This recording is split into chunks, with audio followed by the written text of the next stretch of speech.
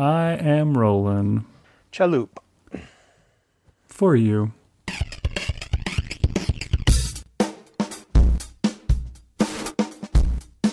You're listening to the Dunesteef Audio Fiction Magazine. Hello, everybody, and welcome to another episode of the Dunesteef Audio Fiction Magazine. I'm Big Anklevich. And I'm Rish Outfield. And thank you for joining me once again, Biggie. Hey, no problem. I'm always down for some hot Dunesteef action. Hot Dunesteef action? Sorry. We have a story for you today, folks. Maybe that wasn't the best way to start off this episode. Well, no, that's okay. You got to have a sense of humor to enjoy this episode. Yeah. But yeah, let's not bury the lead. Let's let people know why we're doing this episode, and or do you want me to? Since I'm already running my mouth. Sure, that would work.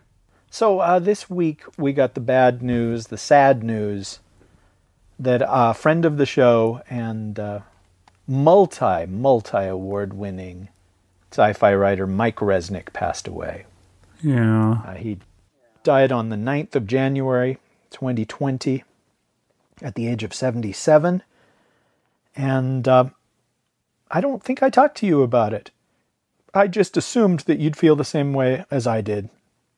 That we'd wanted to do an episode where we talked about Mike, and then we're in a unique situation in that Mike sent us a bunch of stories years ago that we still have.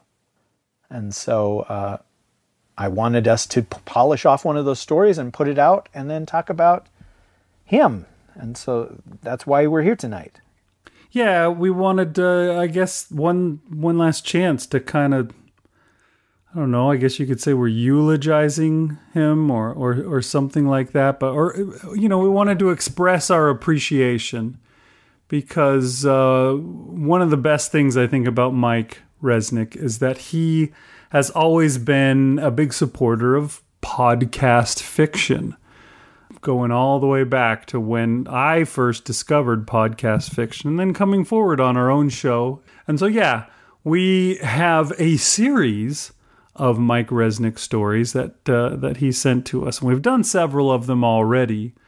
And now we thought we'd present one more of the stories in the series to you at home. And you can enjoy it and have a chuckle. And then we'll talk about them on the other side. So today's story is Catastrophe Baker and the Siren of Silverstrike.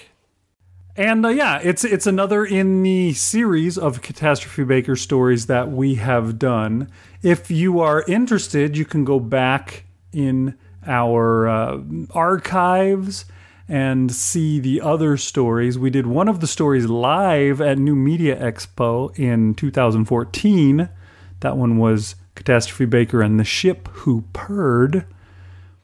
And then we did, in January of 2012, Catastrophe Baker Makes First Contact. And in August of 2011, Catastrophe Baker and the Cold Equations.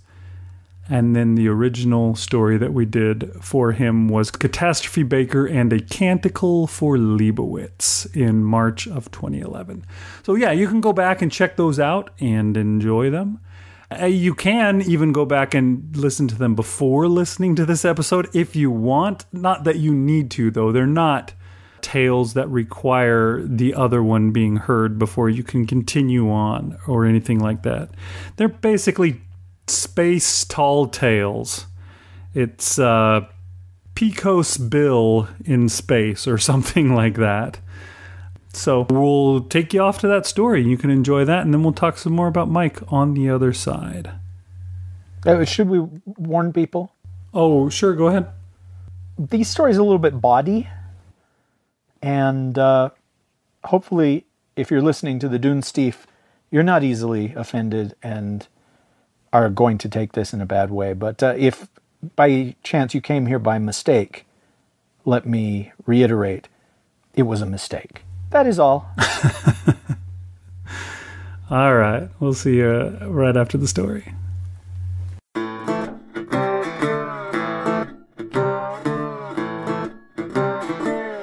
Catastrophe Baker in the Siren of Silverstrike by Mike Resnick.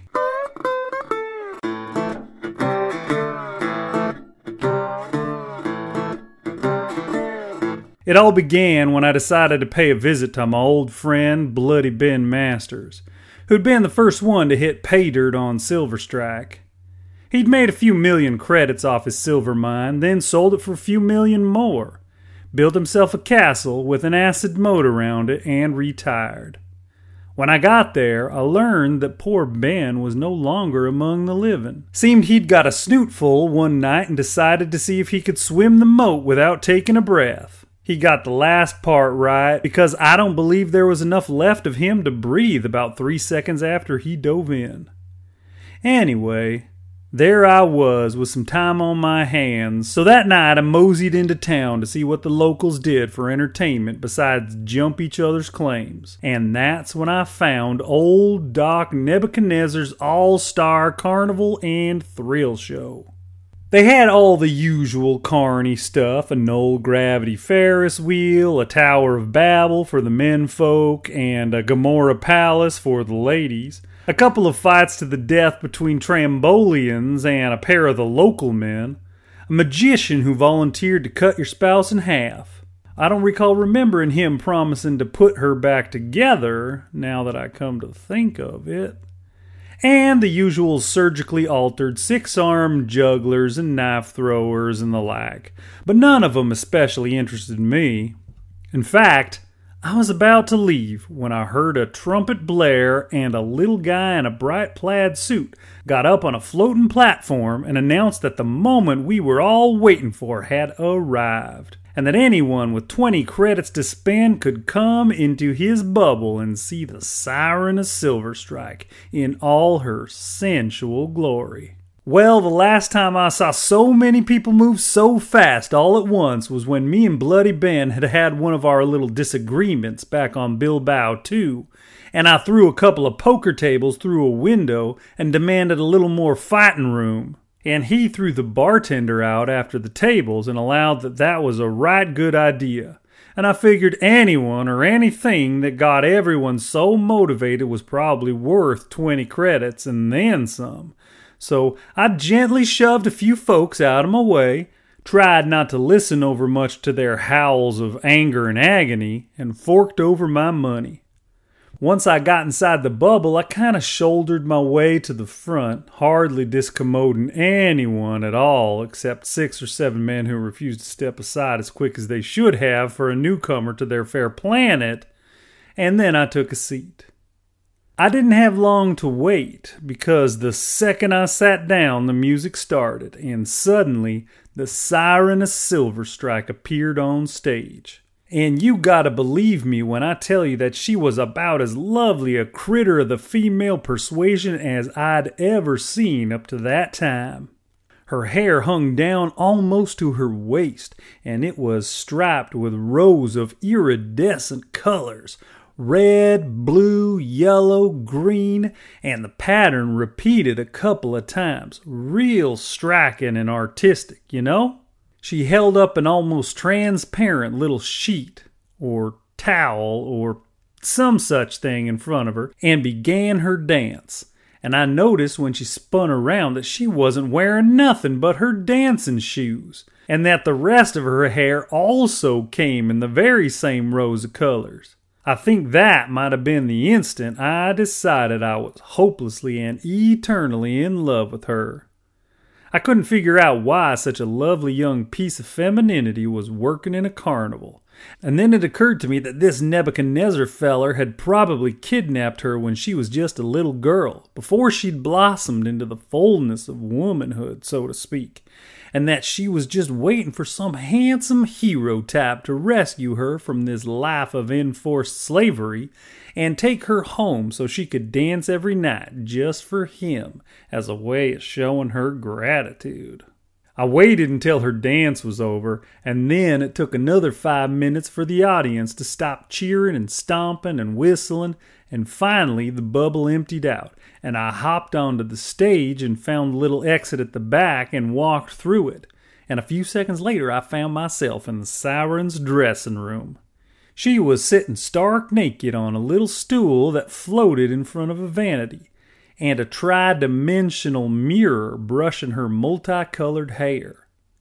There were dozens of hollows of her in various states of dress and undress on the walls, and a couple of missives which were either love letters or glowing testimonials. There were a bunch of little fussy dolls on a shelf, and a row of ugly-looking porcelain dogs that yipped a non-stop musical tune, and some paintings of big-eyed alien children who all looked pretty much alike, even though a couple were four-armed and one was insectoid and another was a chlorine breather. When the siren finally saw my reflection in her mirror, she turned to face me. "Who are you?" she demanded, either totally forgetting that she wasn't wearing nothing or else not much caring about it. "I'm Catastrophe Baker, here to declare my everlasting love for you and to rescue you from a life of indentured servitude," I told her. "I'm flattered," she said, looking me up and down. "But I don't want to be rescued." "That's because old Doc Nebuchadnezzar has brainwashed you," I explained. "Spend a few months traveling the galaxy with me and you'll be as good as new. What do you say, Siren?" "I say no, and my name's not Siren." "What is it then?" I asked. "If we're going to spend a lifetime of sexual rapture together, I suppose it's one of the things I ought to know." "It's Melora, and we're not going to spend any time together at all." "Melora," I repeated. "It must be fate." "What must be?" "I've always had a soft spot for naked sirens named Melora," I said. "Purtiest name in the universe, if you ask me." "I didn't ask you," she said. "Now go away." "I can't leave you to this life of misery." "I'm deliriously happy here," said Melora. "I've only been miserable for the past 3 minutes." "You're looking at this all wrong," I explained.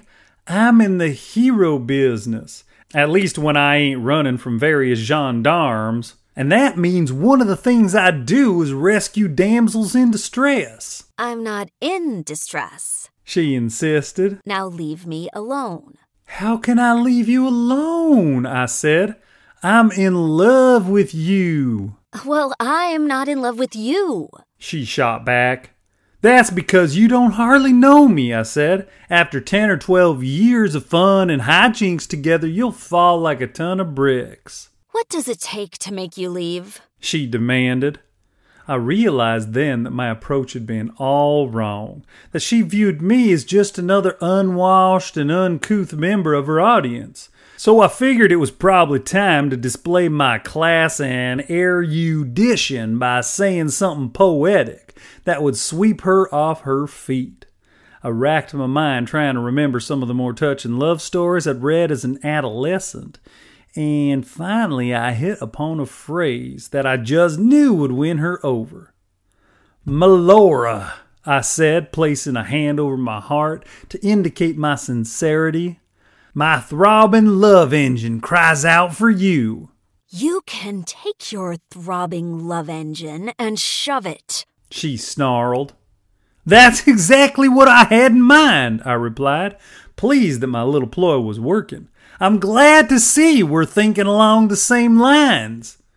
She stood up and walked to a wall, took a robe off a hook, wrapped it around her, and faced me with her hands on her hips. "I'm asking you for the last time.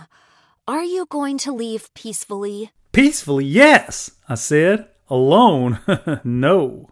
"All right," she said. "But don't say you weren't warned." She opened her mouth and gave forth a scream that just got higher and higher and louder. Pretty soon the mirror cracked and a bunch of little glass doodads on the vanity shattered, and by the time she reached M over high Q, all the fillings had fallen out of my teeth, and she still kept it up. I could hear people howling in pain outside the tent, And then I couldn't hear nothing anymore. And the next thing I knew, she was slapping my face and telling me to wake up. What happened? I mumbled. All the porcelain dogs had shattered, so at least the experience wasn't a total loss. They don't call me the Siren of Silverstrike for nothing, said Melora with a satisfied look on her face. Okay, so you're a siren, I said, running my tongue gingerly over all the holes in my teeth. What did you have to do that for? Because I'm not going anywhere and you needed convincing. But why not? I persisted. She stared at me. Because I'm Old Doc Nebuchadnezzar. I own this show, and nothing pulls in more money than the Siren of Silverstrike. Now do you understand? Why didn't you just say so in the first place? I said. If you can't go, I'll just move in with you. This time she hit H over high Z. I like living alone, she said when she'd slapped me awake again. You're one of the hardest ladies to romance that I've ever encountered, I said, but Catastrophe Baker don't give up easy. Well, she screamed 3 or 4 more times and I kept passing out. And finally some of the townsfolk came by and asked her to stop because she busted every window within 3 miles. Now will you leave? She asked, staring at me when I woke up again. All right, I get the picture, I said. But the day will come when you'll regret throwing away such a perfect and unselfish love as I'm offering you in exchange for just 50% of the carnival's take. But nothing could budge her, and I soon saw that I'd been blinded by her physical beauty, or maybe even just by her dye job. And after seeing a dentist and getting my fillings replaced, I went back out amongst the stars.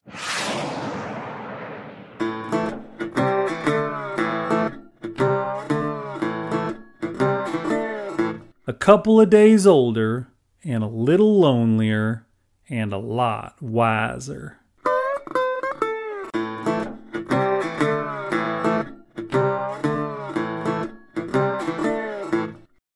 Okay, thanks for listening to the story, everybody. I hope you enjoyed it. I know I did. Thanks, announcer man. I did too. That was me. It wasn't an announcer, man. Oh, what? Wow. That's funny. All right, so we just wanted to thank Renee for lending her voice to today's episode. Absolutely. It's been too long. You know, this is kind of a sad episode in a way because we've always had author's notes to go with our stories, and the only time we don't play them is when it's a story that either you or I wrote, because then, you know, the whole episode is the author's note. But in this case, it's no longer possible. That's just a bummer. Yeah, I mean, Mike Resnick, I don't know how, if he thinks of us as friends, or if he thought of us as friends, but I definitely felt that way with him. I think, did you say that at the start of the show? Did you say, and friend of the show, Mike Resnick? Yes, I called him that on the day he died, and then, yeah, and in this introduction as well.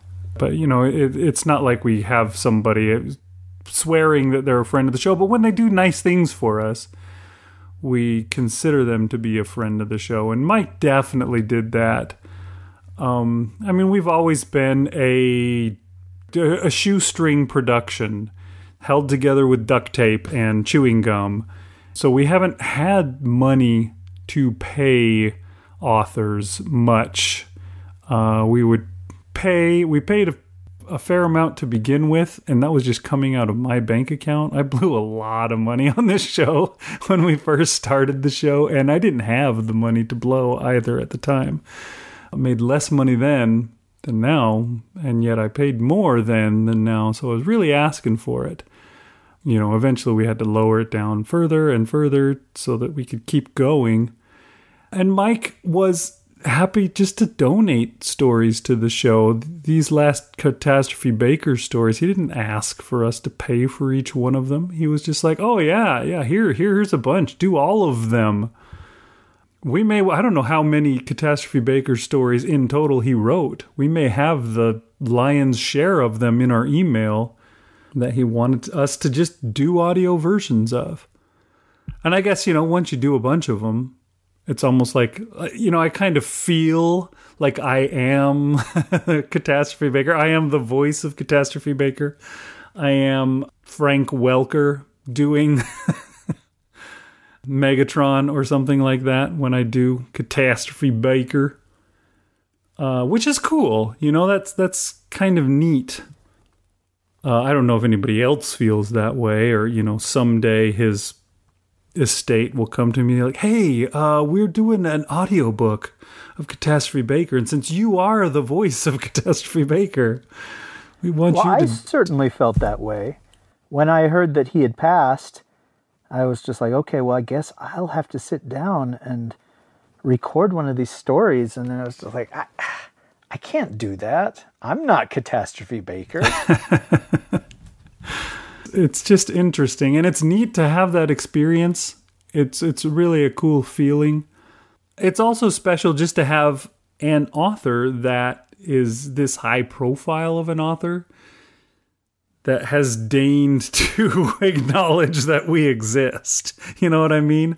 We're always such a small-time operation. And for him to do that is just, it's cool. It makes me feel special. It makes me feel like I matter, even if I don't. And I really don't. Wow. You and I have switched places, sir, because I was just about to say the first story that we ever produced by Mike Resnick was The Princess of Earth. Uh-huh. And it was the first time we ever got nominated for a Parsec Award. Yeah. I was doing his story. And go back and check that episode out if you don't remember it. I remember we had an animated GIF as our cover art for the first and only time. And, I think I added the snow effect onto it. Yeah, you told me that you took a picture of Captain Britain. That's right. And superimposed him into the snow, and for some reason I've never forgotten that. While everybody else forgot who Captain Britain was. Right. But we got nominated for a Parsec Award for that episode, and the thing that I knew Mike Resnick for was he wrote a bunch of stories that they ran over on Escape Pod. Right. And that was before we even existed as a podcast. Both of us were fans of Escape Pod. I think you introduced me to it. And they would run these Mike Resnick stories, and they were always heartbreaking stories. These immensely sad, profound stories about loss and about old age and about regret. Good stuff. And I'm sure it was you, not me, that wrote Mike and said, we really liked this story that you did on Escape Pod. Do you have any stories that we could do on our show, on our fledgling show? And so Mike wrote us back and he said, sure, but all the other podcast wants to run are these sad stories that I've written. And I don't just write sad stories. Would you be interested in running a funny story? And I'm remembering it that this was you that said this to him, but it could easily have been me. I said, yeah, we'll run any story. Yeah, just send it, and yeah, we'd be happy to run anything because we were fans. How many stories would you say Escape Pod ran while we were listening to the show and big fans of that podcast? Well, I was actually going back and looking at them. They ran at least 11 stories of Mike Resnick's on their show before our show even had its first episode. So, a bunch. Wow, that's impressive. But anyhow, yes, he very generously sent us Princess of Earth, and we ran it, and it was very well received. Yeah. And rightly so. I think I told the story wrong, though, because Princess of Earth was a tearjerker. I'm not sure if he asked us if we wanted the funny story immediately or if it was after he sent us the Princess of Earth. He may have said, here is this story, A Princess of Earth, but I also do funny stories. Would you like one of those? Yeah, you're remembering it a little better than I did. Yeah, that's what happened is he sent us a sad story because that's all he does. And we ran it, and it was great. Don't get me wrong. And then he's like, I have a sense of humor. I'm not just the death guy. And so, yeah, he sent us... He was like Steve Buscemi. He's like, what? Why do you keep casting me as the creepy psycho guy? And so, yeah, he sent us the Catastrophe Baker story, and I'm 100% sure you produced that very first Catastrophe Baker story. And I don't know if people liked it or not. Kind of the only thing that I remember is that I liked it. I thought that it was funny, and and we ran it, and maybe it wasn't to everyone's taste, but yeah, it was just really cool that he shared that with us and liked our production enough to say, okay, here's another one. And here's another one. And here is, yeah, you guessed it, another one. That was really cool. Yeah, it was neat, like I said before, to have somebody that was willing to acknowledge us. Somebody who, let's see, Mike Resnick won 5 Hugo Awards and was nominated for 37. In a row? Probably was. He may have had more than one nomination per year even to rack up that many nominations. And then he also won a Nebula Award and was nominated 11 times for that. Someone that has that kind of status, I guess, it's really neat that he would be willing to send us his, here you go. I enjoyed your production of Catastrophe Baker. Here's a bunch more. Have that big dumb Anklovich guy do his dumb accent some more. And See, he listened if he said big dumb Anklovich guy. Yeah, that was a direct quote. But yeah, it was nice to have that. When it comes down to it, I think Mike Resnick was a big reason why we had a podcast in the first place. Because like Rish was saying earlier, we both were fans of Escape Pod before we ever started our show. We used to listen to Escape Pod. Yeah, I went back to episode 1 of Escape Pod and downloaded a bunch of them and then listened to them through on my drives to work.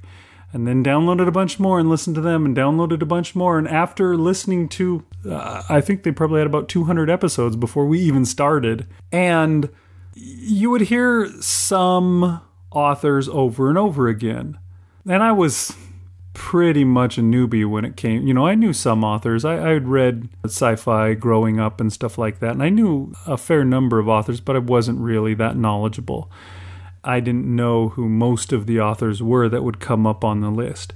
And so if Mike Resnick came up, I wouldn't be like, oh, wow, this is going to be good. He's been nominated for 37 Hugos and 11 Nebula Awards. I would just be like, oh, Mike Resnick. That name sounds vaguely familiar. Did he do a story already? And each time I would listen to a story and I'd be like, ooh, that one was good. And then I would look and see the name and be like, oh, I think I've heard that guy's stories before. And then I would listen, to 10 more episodes. And there was another Mike Resnick story in there. And I'd be like, ooh, that one was good. And then they started doing their Hugo Award preview shows that they would do every year, where they'd get the short story nominations for the Hugo Awards, and they would produce audio versions of them all. And you would always get an extra Mike Resnick story that way, because Mike Resnick always had one up for a Hugo. And it got me, listening to stories like his got me excited about doing a podcast, about doing readings. Rish already would do readings of his own stories, and I already worked in media production. So I figured that we could easily do that ourselves. And I kept thinking, man, we should do this. This would be cool. We could produce cool stories like the 43 Antarian Dynasties, or Travels with My Cats, or Me and My Shadow, all the stories that I'd loved on Escape Pod. And yeah, I actually did get that opportunity because we went for it. And it was cool. It turned out well, I guess, because here we are 11 years later almost. No, 12 years later almost, and we're still doing it. So, yeah, and when it comes down to it, yeah, we can say that a lot of the fact that the show exists at all, we owe to Mike Resnick and his fiction. It makes me really sad to think that he's gone.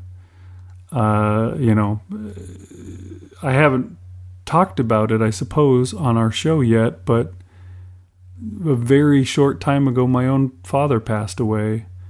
I had to deal with loss and with grief and all of those kind of things. This past month has been a lot of that. And Mike Resnick doesn't hit the same level of loss for me as my own father, but it really is, he was important to me, and it's sad to know that he's gone, because he wasn't that old. 77, right? So, he still could have had a lot of years to go. Unfortunately, yeah, things like cancer don't necessarily care how old you are. I know, because my mom was only 50 when it took her. So, that can happen. It's just a shame. And, he's gone too soon. But we can remember the good times, the good things. And the great thing about Mike Resnick is he left a lot of work behind. And he can continue to enrich and enhance our lives for years to come. He's got dozens of books and dozens upon dozens of short stories and novellas and novelettes and so on and so forth. So, a big contribution to the world. Do you have in front of you any kind of number as far as how many stories the man wrote or published? It doesn't say anything like that on his wiki page, although it does say Resnick wrote over 200 erotic adult novels under various pseudonyms. And wow, we need to figure out what those pseudonyms are. Yeah, I just love that idea. Wow. It does say he wrote 70 novels, more than 70 novels, and published over 25 collections. Wow. Do you see the list of short fiction titles? But yeah, look at the size of that. And that is not all of them, because, like I was saying, Catastrophe Baker, the 3 Catastrophe Baker stories that are even on that list are Canticle for Leibowitz, Makes First Contact, and The Cold Equations. All the rest of those that we have aren't even on here. Well, dude, that is just, I don't know if I'm using this word correctly, but it's aspirational. Oh, it would be great to have so many stories that nobody can keep track of them all, that the fans would constantly be discovering new ones, stumbling over erotica novels written under a pseudonym. We need to track down all of his erotica novels. Maybe I need to take that in mind as a career path. Me too. I'm thinking of writing an erotica novel under the pseudonym Martian Latham. I don't know if we want to even talk about the story. They're short. They're very short. Of the 3 that I read today, the longest one was, 2,600 words, something like that. Oh, okay. There was a 1,600 word one, and then this one was only 1,800 words. Right. And yeah, I wonder about stuff like that. I recently did an H.P. Lovecraft story over on my podcast, and a little bit of trivia about H.P. Lovecraft is he was paid by the word. You could tell in that story, and this feels like it could have been way, way longer, and nope, that's the story I wanted to tell. There you go. Now on to the next one. Yeah, he was paid by the story for this one because he did not unnecessarily drag it out. He got a flat fee on this one. But that's the fun thing. You and I are both writing a great deal right now. You're writing every single day of the year, right? I'm trying to. And because you're all ambitious and into writing, I've been trying to as well. And I go to the library whenever I can. I went today, sit down and write. Yeah, you could just create new stories all the time. I read an interview with him where he talked about the pulp era and these writers that just, were putting them out as fast as they could because the market was so hungry for stories. And he was too young to have participated in that. But sure enough, once the erotica field started up, it was like that with him. It was just like, well, how many can you get out? And he's like, well, how good do they have to be? And the editors were like, I didn't say good. How fast can you get it out? That's amazing. That idea of the marketplace is just so, the demand way exceeds the supply. And so you're just like, okay, I'll sit down and write another one today. I love that idea. Yeah, I found this story to be fun. I mean, it's been a long time since we've done one of these, I guess, so maybe I just missed old Catastrophe Baker. I did really have a good time doing his voice and doing the accent and all that stuff again. But he's such a dopey, yet super in love with himself kind of a kid. He thinks he's the greatest thing in the world. And sometimes I guess he is. He's one of those tall tale kind of guys that can do anything. He can punch out anybody. He can lasso the moon. I don't know. He can romance every woman that there is. But the funny thing is, yeah, he assumes that he can do that. But in this case, he's just not getting it, that this woman is just not interested at all. And he just keeps bumbling along. And she's just like, go away. And he doesn't understand. He's like, what? You want me to not take you out into the universe? Okay, I guess I can move in here. Yeah, I found it to be funny. Just how he plain doesn't understand it. I feel like I should go back and listen to some of the older ones and see if some of that feels like a new twist to Catastrophe Baker, him being too dumb. It feels to me, maybe I don't remember quite right, but I remember all the old stories. Yeah, every woman wanted him because he was so amazing. Yeah, this one felt like a little bit like an outlier, and that's why I wanted to do this one. But there is that sense of him just being this big ox. Right. Who's so strong, and it's just like, I tried to ignore the screams of the people I gently pushed out of the way. That kind of stuff. That was in other stories as well, where it's just like, maybe I shook his hand a little too hard because he was rolling on the floor screaming. He has limitless strength and limitless vitality and limitless, magnetism with women. And yeah, this one ended up with him being turned away. And I felt like that was unique enough that it's like, oh, well, okay, how does he handle that? Yeah, I found it to be a fun story. Humorous, again, as they all have been, but this one was humorous in it feels like a new way. But yeah, I guess now that he's gone, I can use him as a sort of, like you were saying, aspirational. I can aspire to be like Mike Resnick, write as much as he does, and publish as much as he did. Aspire to be what Mike Resnick is. That would be neat. Yeah, I went to the library, like I said, and I looked to see what they had by Mike Resnick, and they had a hardcover book of his with the copyright of 2019 on it. I just was astounded that a hardcover book in my podunk library that recently, Really, really great. I know that he's got a book called Master of Dreams that's coming out in March. He's got a book called The Mistress of Illusions in April of 2020. So, it's possible that he will continue to get Hugo nominations. Yeah, I guess that's true.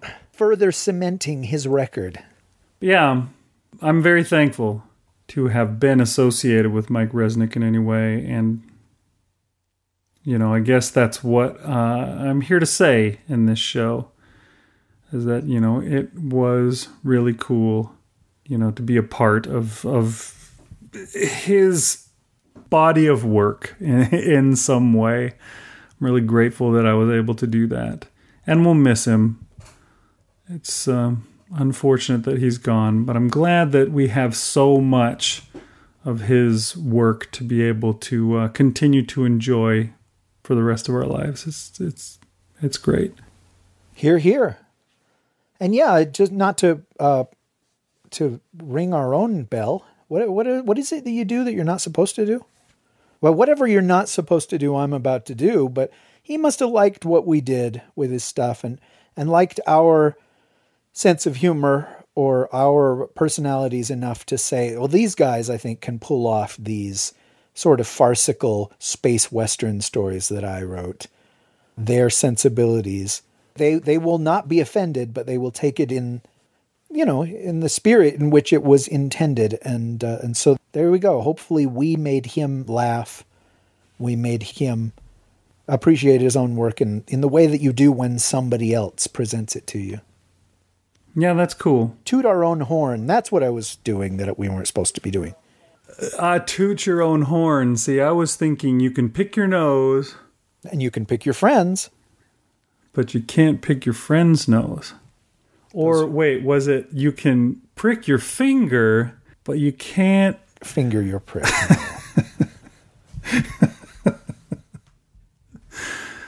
All right. I guess we've reached the end. Is there more you wanted to say before we go? Nope, absolutely not. I think you're pricking your finger at the end, and that's where we should leave things. It's a great way to come full circle back around to the poor form that we showed in starting this episode. All right, everybody. Thanks for listening. I hope you enjoyed today's story and our reminiscence about Mike Resnick. We'll let you go your way. And I have been Big Anklevich. And I've been Rish Outfield. Thank you, Big. And good night, Mike. Rest in peace. The Dunesteef is released under a Creative Commons Attribution, Non-Commercial, No Derivatives license. So you can give it to anyone, but you cannot change it or make money off it.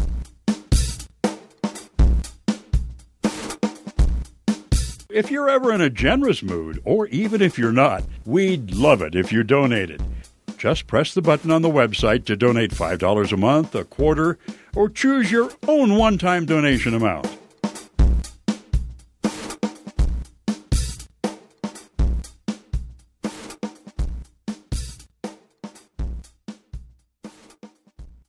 Take two.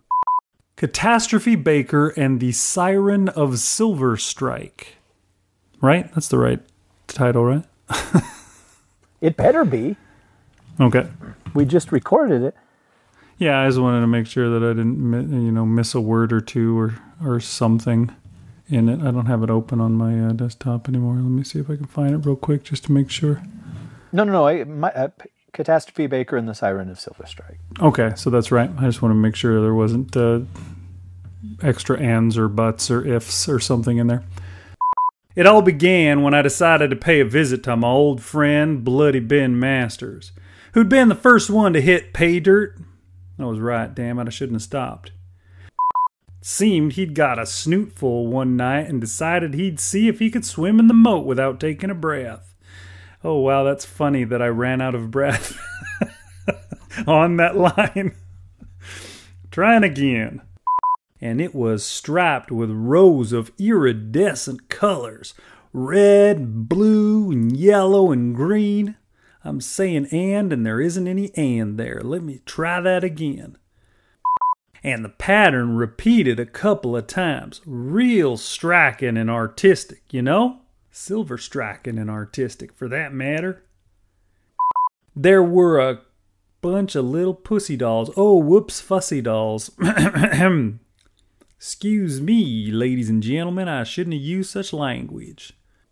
She stood up and walked to a wall, took a robe off a hook, wrapped... Poor Catastrophe Baker. He's been foaled for the first time. Who knew that such a thing could happen? I pressed the button.